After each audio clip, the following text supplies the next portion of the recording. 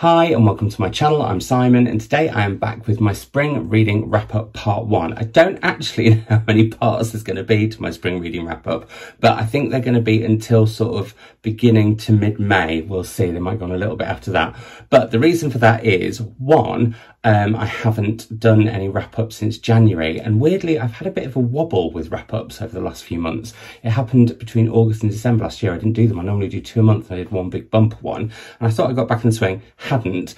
And also the second reason is that I'm not going to be talking in these videos about the Women's Prize long list, which ones I've read, etc., because me and my mum will be doing our own sort of like what we'd like to see on the shortlist video, and she watches this channel, so I don't want to spoil that because we're being really secretive about what we think about the long list basically and all the titles. And also I'm judging the Desmond Elliott Prize, so I can't talk about those books. So yeah, there we go. That's me setting out my stall of what the reasons are behind these spring wrap-ups. They are going to be a bit of a hodgepodge and from all over the place because my Goodreads has gone to... and I'm not sure if I'm going to keep Goodreads or not. I'm thinking about it at the moment. Anyway, let's get cracking and talk about 15 books that I read in the spring. Well, these are kind of a mixture of February and some of March, actually. But I wanted to start off with a book that I absolutely loved and is one of my absolute favourite books of the year. And I haven't thought about doing a whole video on this book, but I might wait until I've read the author's next book, which is out now. This is In the End, It Was All About Love by Musa Okwonga. And I just loved this. It's a relatively short book, but it's certainly a short, sharp pocket book of power. It's stunningly done with poetry inside in different coloured pages. And this is sort of a book that is on the verges of fiction and non-fiction. In the fact that it tells of Musa, well, no, it tells of a man who has moved to Berlin in the lead up to his 40th birthday. His father died when he was 40, so he's got quite a lot of superstitions and nostalgia and worries around his 40th year, but also what it's like to start a life in a new city, just as a newcomer, but also as a bisexual black man. And so what we have, as well as some poetry around all of this, is the story of how this man settles, the highs and the lows of moving there, the relationship with his father, and looking at age. And yeah, it's a beautifully, beautifully, beautifully written book. It has moments of heartbreak in it. It has moments of hope, but it's so real and raw. I just can't recommend it enough. And I'm so excited, although I think it's going to be a really hard read, for Musa's memoir, which has come out about his time at Eton, which I'll be reading very, very soon. But yeah, this is incredible. If you go on to Rough Trade Books website, that's where you should be able to get a copy. Yeah, I can't recommend it enough. I found a new favourite author. So yes, very much recommended.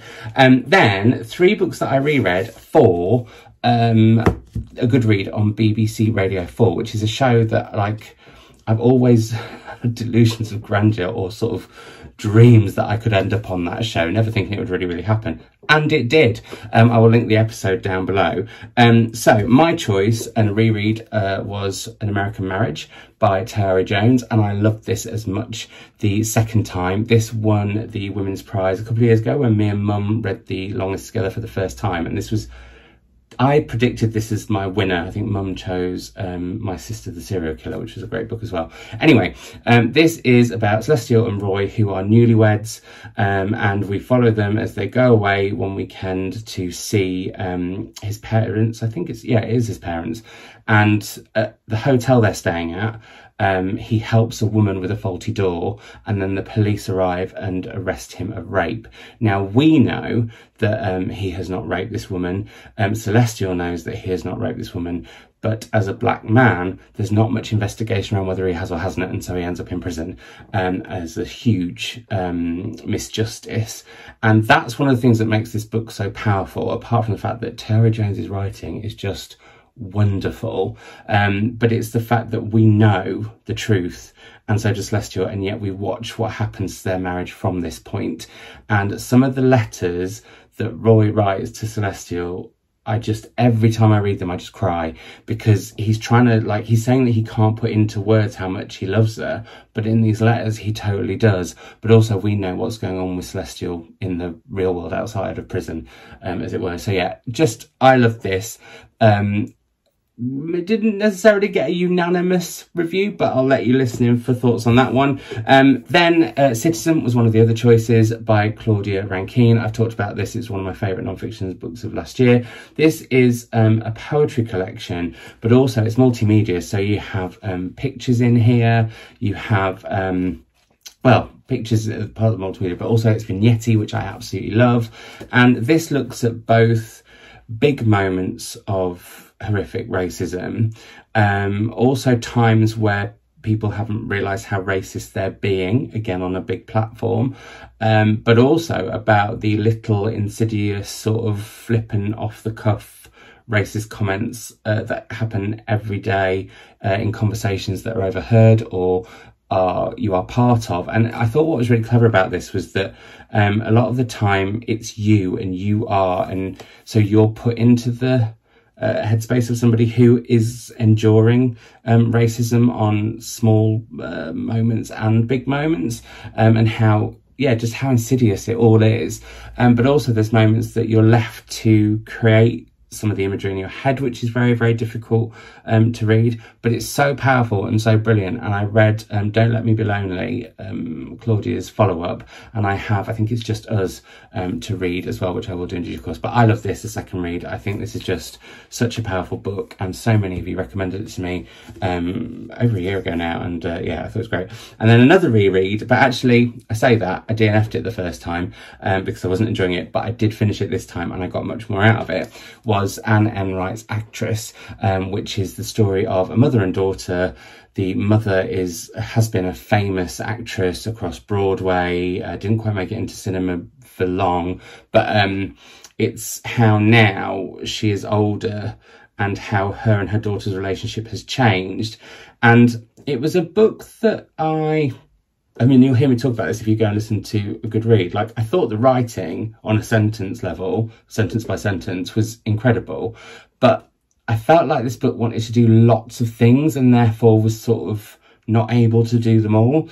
There was Anne Enright I've read before, and it was The Green Road, and the section that's told by the son of the family in America in the 1980s is some of the most incredible writing, but the rest of the book felt in parts over melodramatic, didn't quite make sense. And I found that with this a bit, because there was a scene around a bomb that happens in Dublin that was so powerful. That whole segment of the book was so powerful, and actually Dublin, I guess, is a character in this book. But I felt like the rest of it just didn't have that energy. And actually sometimes I wanted to learn more about things that were shied away from, a little bit like there's a marriage of convenience in this book, and I thought that was brilliant, but we didn't get very much about it. So yeah, it left me wanting, really, I think is how I put it. And that's happened twice now with Anne Enright, so maybe that's just me and her relationship. On to another Irish writer, and the first of two of the books that Melanie and I have read for our book club. I'll link both of the videos so that you can watch them if you would like below to see more. And we read Marian Key's Grown Ups as our first book of 2021. And this is a chunkster. I have not read Marian Key's before, but I will definitely be reading her again and possibly trying to match my jumpers with her books forevermore. I don't think I even did that in the video with Melanie. Anyway, this is all about one family. Well, actually, no, it's about the brothers in the family. Well, no, it's not even really about the brothers in the family. It's more about the brothers in a family. And no, start again, Simon.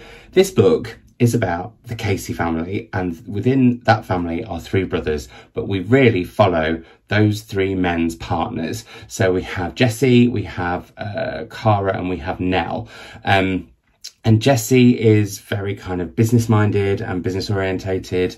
Cara works in hospitality, and that actually is very much her personality. She really wants to care for people and look after people. And Nell is very artistic. And I did wonder if actually Marian Keyes was trying to, in hindsight, sort of write about business, nurture, hospitality, and those as sort of themes throughout the book, because they do come up. And what you do, there's lots more on this book in the video that I'll link down below. But what you do is you, the book starts after Cara has hit her head and she starts to just tell the truth at a dinner, and lots of secrets that have been brewing under come to the fore. But very cleverly, which I thought was going to irritate me and it didn't, because it's so brilliantly done, Marian then takes us back, I think about 9 or 10 months, and we start to see how these secrets come to be, and the sort of, I guess, germination of all these different things that are going on secretly within this family. And she does it at different family gatherings, and I just loved it. Kept getting so excited for what the next gathering might be. And although there are quite a lot of characters in it, and like I said, well, like you saw, I got a bit tripped over my words at the beginning when I was trying to explain it. Once you're in it, it's so readable, and I got through this so quickly. Yeah, I would definitely like to read more Marian. So if you've got any recommendations for which ones I should head to, let me know in the comments down below. But do go and watch the video that me and Melanie have done on that, as you can go and watch the video that me and Melanie have done on My Dark Vanessa by Kate Elizabeth Russell, which, funnily enough, has a quote on it from Marian. She said it was brilliant, and it is indeed brilliant. It's a really hard book to read, though. This is about a young woman called Vanessa, who we meet her at 2 different time periods. The first is when she's 15 and she starts what she at the time believes is a consensual relationship with her teacher. And we obviously, reading it, know that this is not the case. And the way, though, that Kate Elizabeth Russell writes about how she's groomed, it's both deeply unsettling but also horrifically plausible. But then we head into the future when Vanessa is older, and it's come to light that there have been more complaints and allegations made against her teacher, and it's how she then is dealing with that, especially when people want her to come forward and say that she was assaulted by him, but she doesn't feel that way. I mean, it's a really, really hard topic to read about, but I think Kate Elizabeth Russell does such an amazing job. And the way she depicts the relationship with Vanessa and Strain, her teacher, as it goes on, both back in the past and in the present day up to a certain point, no spoilers, is really, really, yeah, it's so hard to read and so bleh, but you kind of can't start. It does read like a thriller. I found it very difficult to put it down, even though sometimes I really, really needed to. So, yeah, I don't want to say it's an incredible read, but it is an incredible read. It's a hard and difficult read, but I'm really glad I've read it. And I think if you are able to, I would highly recommend that you read it. And also, actually, I went to the lovely Candid Book Club and got to be part of a book club with the author. The Candid Book Club were the first book club on Sky Arts Book Club Live last autumn. Yeah, that was incredible to hear the author talking about it. And I mean, there's some moments in this book that, again, a bit like what I was saying about Claudia Rankine's book, it's sometimes those small moments that can be the most affecting. Like the big moments are horrific, but actually those smaller moments also can be as difficult to read. Anyway, yeah, I thought it was great. As I did The Cost of Living by Deborah Levy, which is the second in her living biography trilogy. The third is a ride. I'm very upset that it is the third because I don't want it to be over. It's a chunkster. It's called Real Estate. And I wanted to read it by now. I haven't, shame on me, but I'm going to read it soon. This is... I just love Deborah Levy's writing, full stop. It doesn't matter whether she's writing fiction or non-fiction. It's just so good. And this follows on from... What was the first one called? I was just going to say The Cost of Living, and that isn't right. I should know this. It follows on from Things I Don't Want to Know. But this looks at her when her marriage ended and how she had to cope when she had to move out with her daughters, and how that was for their relationship, but also how she was dealing with the marriage breakup, but also about some of her writing, which I really, really loved. And I think that's something that I have enjoyed, particularly with these two in the first trilogies, I've read the books that she talks about writing, if that makes sense. But it's also about her mother becoming very, very ill. And so there's actually quite a lot about mothers and daughters. There's some brilliant pieces about one wonderful neighbour and one absolutely awful neighbour. And she celebrates the extraordinary. Sorry, she celebrates when the ordinary is extraordinary. And I don't know, there's just something so wonderful about her writing. I think once I've read Real Estate, I'll want to go through and read them all, almost like binging them in a trio, as it is a trilogy. I feel like I've said trio and trilogy too many times now, but suffice to say, I thought this was amazing. Can't recommend it enough. Now, I enjoyed this book very, very much, but I've got a few issues around it, if I'm being 100% honest, and that is Sally Rooney's Conversations with Friends. Now, I absolutely loved Normal People. I was very lucky to get a proof of it. I read it before it came out. I loved it so much, I ended up on the train station posters because I'd wanged on about how great I thought it was. That isn't the quote they chose to use. I just thought it was incredible. I loved the way Sally Rooney looks at the unsaid and what isn't communicated, and yeah, miscommunication, all those things. So picking up this, I was very, very excited. Now, I'd heard that you apparently love one or don't like the other. That seems to be the general consensus, but I did really, really enjoy this. I think the sadness for me is that I felt like it was the same story, just slightly tweaked. And I wonder if I'd read this first and then Normal People, I might have felt that way too. But here we have, I've forgotten the characters' names, which is awful, Francis and Bobby, who are friends who kind of have this relationship, sexual relationship on occasion. But they meet a couple called Nick and Melissa. And Bobby becomes very interested in Melissa and Francis becomes very interested in Nick. And it's how these it's all about trysts. Which isn't what Normal People's about, but I don't know what it is. I just felt like it ran through the same course. We had a relationship that was sort of friendship, but then sexual, but yet at the same time kind of distance. Then that spread out a little bit further, and then we ended up on a lovely trip to Europe, and that actually did make me laugh because that happened in Marian's book as well. And there is something about when suddenly characters living in the UK suddenly just pop off for a very middle class holiday in Europe, and be like, oh, even though I myself pop off for very middle class holidays in Europe. I don't know, maybe I feel seen. I just, and there's, you know, one of the characters is a writer, and it just felt a bit samey. And I have to say, I did a reveal for Beautiful World, Where Are You?, which I'm excited about, but having read the blurb, I feel like it might be the same thing again. And there's nothing necessarily wrong with that, because I think Sally Rooney is exploring different things with each book in many ways. But I also think, you know, variety is the spice of life. So we'll see. But I'm really intrigued to read Beautiful World, Where Are You? And I will be reading it. But I just, yeah, this didn't satisfy me as much as I wanted it to, because I kind of felt it was, I don't know, a diluted Normal People. But then I wonder if, like I said, if I'd read them the other way around, I would have feel the other way. I would feel vice versa, if that makes sense. So yeah, there we go.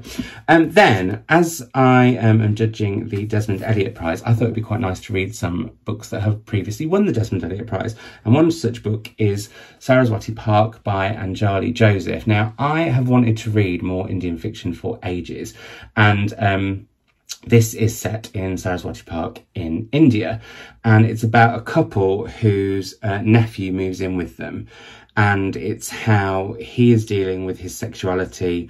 It's how his uncle and aunt are dealing with their relationship and what's going on, but also what's going on politically within India at that time. Now, I enjoyed this, but I have to say, for me, a lot of this was a lot of sort of showing, and I felt like the place was done really vividly, but the story wasn't. I couldn't quite work out what the story was, because also some of it became quite repetitive, and I didn't see I couldn't quite work out what Anjali Joseph was trying to say once I'd read it. So yeah, I think as well I was a little bit disappointed that Ashish, who is the gay nephew, gets into some very negative situations with other gay men. And I just feel like that's been done so much. And I'm a bit bored of queer characters ending up in miserable cycles or miserable storylines. Yes, I think if it had been around although it would have been difficult to read if it had been around cultural, the negative bias on queer people within that culture, but this was just some horrible people not being particularly nice, and I couldn't see the cultural issues being a reason for it. It just was horrible people being horrible. So yeah, tricky. My thoughts on that one, but but that said, I would like to read more of her books, but I do feel like it was definitely like endless paragraphs of beautiful prose about the place, which the title is kind of the place that the book is set in, so maybe therefore that is why the book is so much about it. But yeah, anyway, there we go. A beautiful cover here with Black Narcissus by Rumer Godden, which is one of the books that Chris picked off my shelves for me when I did a vlog of him doing that, where I let him choose my reading habits. I'll link where I let him choose my reading habits, where I let him choose my reading. I'll link it down below. And actually some of those books are from a book. I can't speak. Some of these books are also from a video that I did where I only read yellow covers. I'll link that down below. And the reason I've not included all the books from all those videos because I just wanted to mix it up a bit, basically. Anyway, Black Narcissus, Chris picked it off my shelves because it looked beautiful. He'd also seen there was an adaptation on the telly. This is about a monastery which has gone to... No, it's not a monastery. That's not true.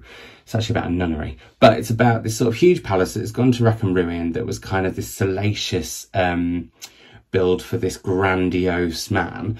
And now it's been left to some nuns. And once they're in there, it's how their relationships twist and spiral, but also how things change both for them and the people around this place, some of the history of that place. I didn't love it. I wanted the book to be as beautiful as that cover, or just as brilliant as that cover, and I just felt a bit disappointed by it. I have to say the ending is brilliantly dramatic, and I've said this on my channel a lot of times, or on here a lot of times, a book's got to be more than its ending. I just don't think you can say, oh, I read 250 pages for the final 50 pages. And I think, I don't know. I mean, there was obviously enough to draw me through because I found the relationships between the nuns interesting, and I just find that whole religious life fascinating. We have retired nuns living opposite us, and I've never kind of asked them about their career as nuns. Anyway, who knew that nuns retired, but they do. So yeah, it just was a bit of a disappointment, but it was one of my 40 classics before 40. I am glad I've read it. I can't say I would read anything else, but I will say it's dated. Some of the language I didn't really like, in terms of it being slightly problematic in today's world. But yeah, it was fine. That's an awful thing to say, isn't it? It's fine. Then on the other end of the spectrum, a book that I absolutely love, but I don't blinking know why, because I didn't think I really understood it.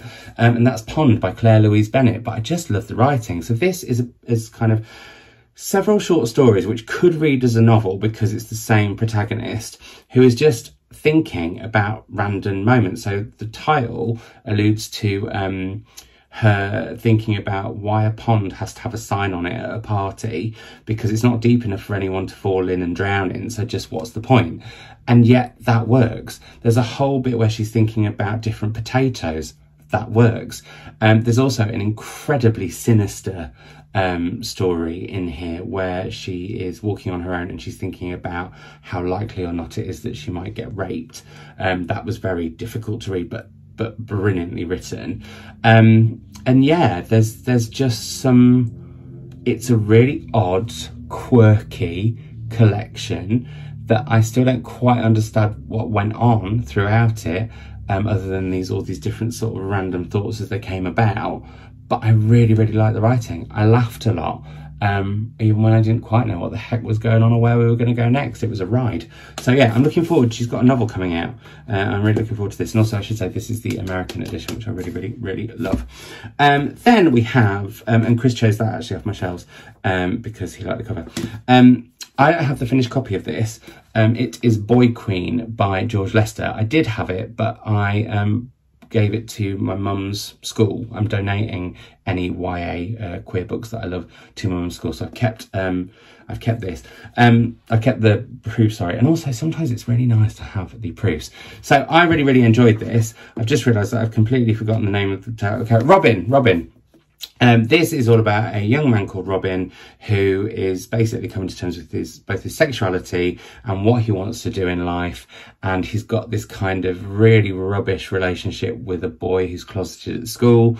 It's about him wanting to get into theatre school and that not quite going the way he hoped. And so he ends up going to a drag show and wanting to do drag. And I won't say any more because I don't want to spoil it because it's just such a treat. I read this in a single day. I just literally devoured it. I thought it was brilliant.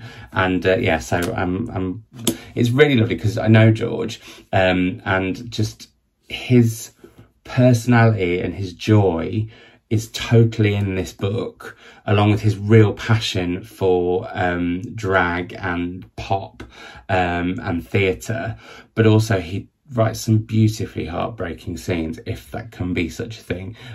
So yeah, it's the kind of book that I wish that I'd had in my school library when I was a kid, hence why I donated it to my mum's. Sorry, someone's at the door. Right, so 4 more books to go. 1 hit and then 3 absolute misses. I should have said at the beginning I'm going to be slating a few books coming up because that would have kept people watching, I'm sure, probably. Anyway, this is a treat for those of you who are dedicated to the cause and watch every single minute. I'm joking. It doesn't bother me if people need to go and trail off and do everything. Anyway, blah, blah. Next book. Chris chose me, The Red House Mystery by A.A. Milne, and he chose this because A.A. Milne, of course, is known for writing Winnie the Pooh, not particularly for writing a crime, well, mystery. I was going to say thriller, and it has got thrills and spills, but it's very what-ho, and it's very much kind of Agatha Christie golden era crime. I really enjoyed it. It's about a murder that happens in a big old house. Lots of people are suspects, and amateur detectiveness, shenanigans, whatever, begins. There's a few very wry sort of, well, nods, a bit of shade towards Sherlock Holmes throughout this, which I kind of enjoyed, even though Sherlock is like, you can't beat Sherlock in my mind for a detective. But I did enjoy those nods. And also I like the fact that I didn't guess what direction it was going to go. I had an inkling actually at one point and then I thought, no, I can't do that. But I never felt like I was being wrong-footed. There are a few red herrings, but enjoyable ones, because sometimes I think with crime, especially modern crime actually, is I can sometimes feel like the author is really, really trying to mislead you so that you have that big twist. This isn't like that. This is just as joyful twist as you go, and secret passages and ponds that have mystery at the bottom of them. And yeah, it's really, really, really good fun. So I'd recommend it very, very much indeed. Now, on to the duds. Sexuality, a graphic novel by Meg John Barker and Jules Scheel. I was really excited for this one. I think the cover is absolutely stunning. It's a shame that therefore it's black and white throughout and reads like a flipping children's textbook that you would have got at school in the, well, when was I at school? The 90s. So yeah, I found this quite dry. I found it quite patronising. I also found some of it quite, I don't want to use the word problematic often because I think it's overused a bit, like cancelling people, but I just found some of it not inappropriate. What's the term that I want to use? Just what to say. Yeah, some of it I just didn't agree with. There we go. I very much disagreed with. I didn't quite like how it looked at certain things within the queer community.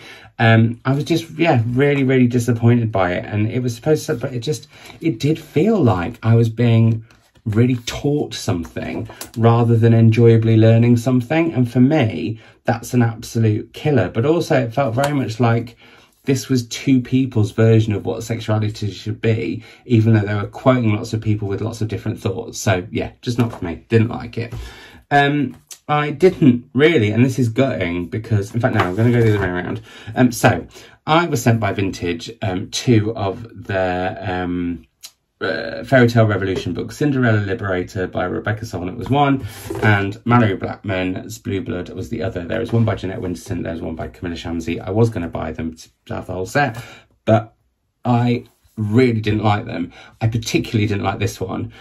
So I have meant to read Rebecca Solnit for ages. Everyone's raved about her writing. I can't see why from this book.